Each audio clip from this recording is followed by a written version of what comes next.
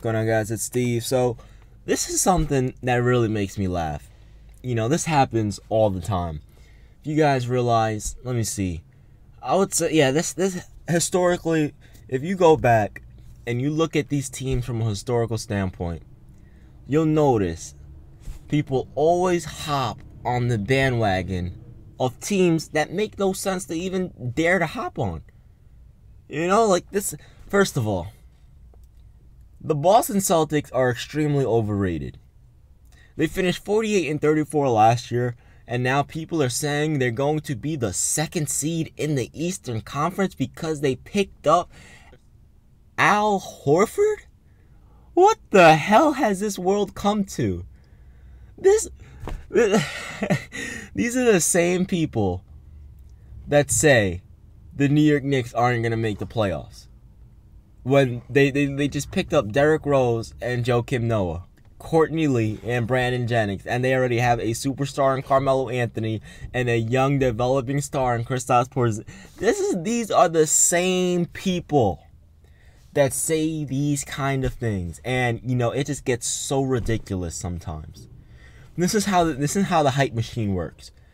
The media will say, "Oh, for example, the Boston Celtics, look how good they are." Primarily, it's someone from Boston. They'll say, "Look how good they are. Look, we picked up Al Horford."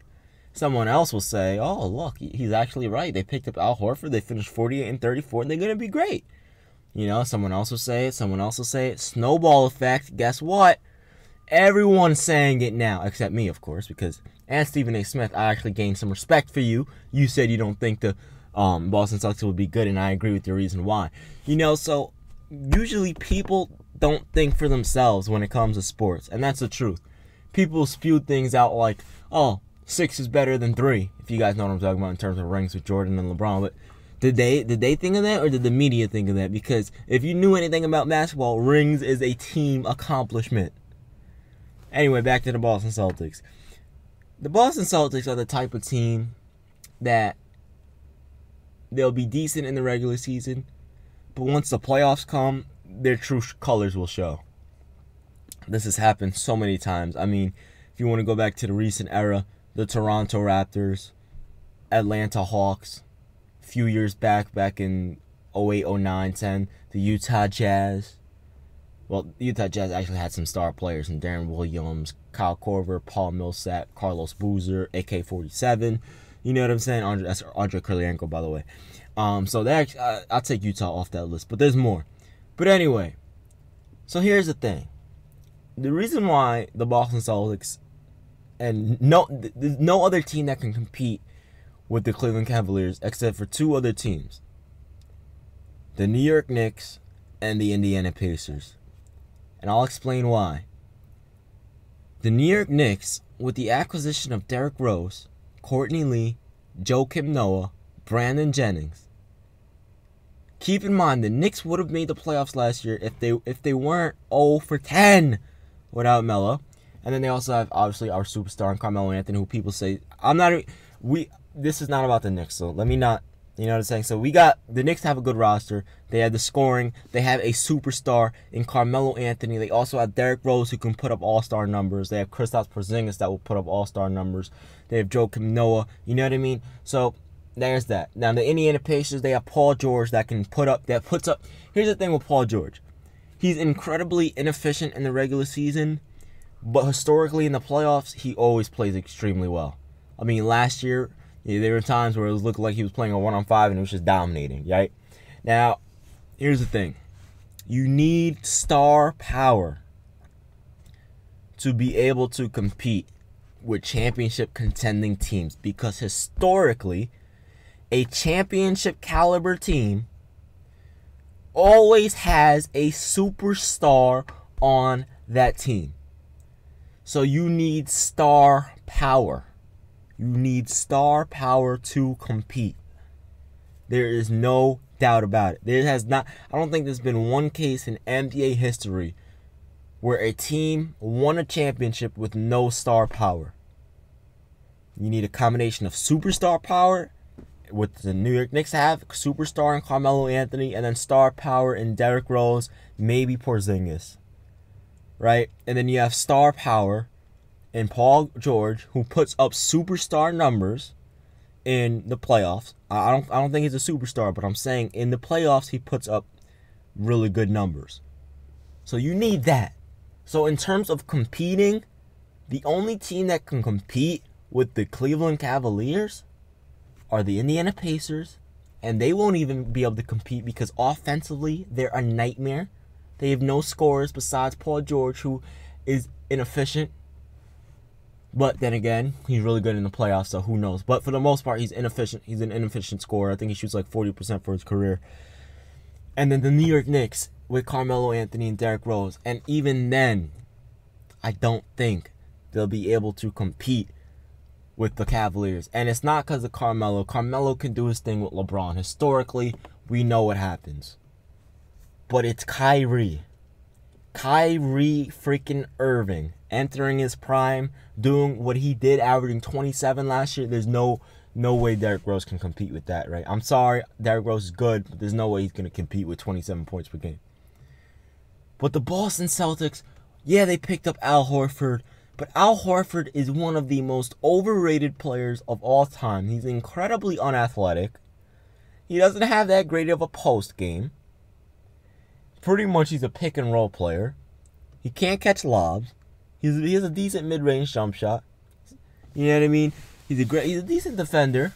But how are they going to compete with the Cavaliers? Like some of these people saying the Boston Celtics are going to compete with the Cleveland. How?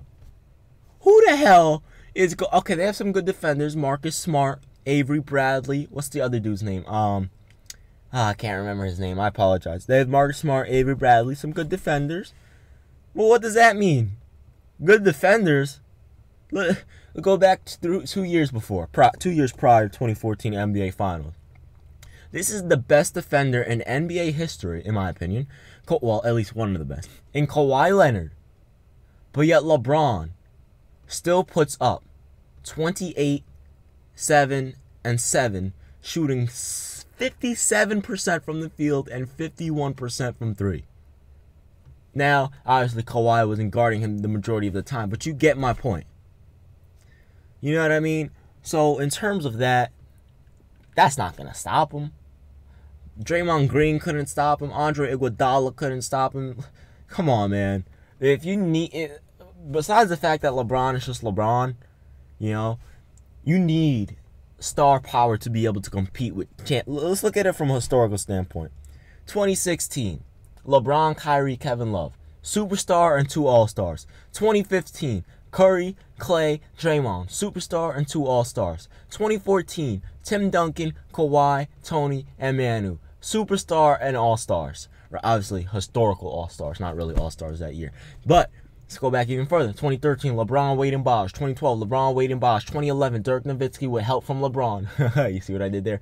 2010, Kobe and Powell. 2009, Kobe and Powell. 2008, Paul Pierce, KG, and Ray Allen. 2007, Tim Duncan. 2006, Dwyane Wade. You know what I mean? Like, when it comes to these things, you need star power. Historically, I don't think there has been any single team in NBA history to win an NBA championship without having a superstar. If you go back, like literally every single team I named had a superstar. You had LeBron, you had Curry, you had LeBron, Wade, and Bosh, excuse me. 2011, you had Dirk Nowitzki. 2010, you had Kobe and Powell. 2009, you had Kobe and Powell. 2008, you had Paul Pierce, Kevin Garnett, and Ray Allen. You know what I mean? Like, you can go even farther. 2007, you had Tim Duncan and Tony Parker won Finals MVP. 2006, Dwyane Wade and Shaquille O'Neal. The list, you can keep going. You know, so historically, come on, man. These teams always appear like this. The Toronto Raptors, the Atlanta Hawks, and then what happens in the playoffs to show that they're really not that good of players and they're really not that good of a team. So that's my take on the Boston Celtics. They're incredibly overrated. I don't even think they'll make it out of the first round. Because let's say, hypothetically, which I doubt will happen, they're a higher seed than the New York Knicks, the Indiana Pacers, right? Let's say, in terms of defense, the Indiana Pacers are one of the best defensive teams in the NBA, right? Now, the Knicks, they're really good defensively and they're really good offensively, right?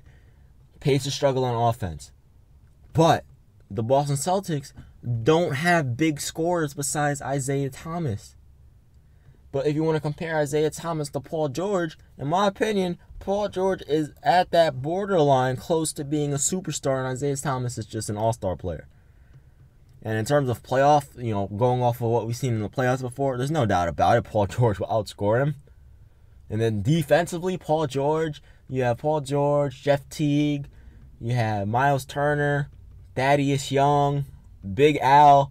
I know Big Al's out of his prime, but he could still hold his own. You know what I mean?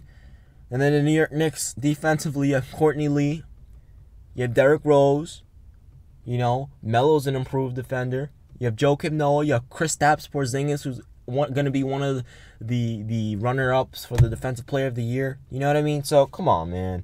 Be realistic, dude. Anyway, guys, I'm out of here. The Boston Celtics, irrelevant. I'm out. Peace. Come in. I could seat you by the fire. Listen.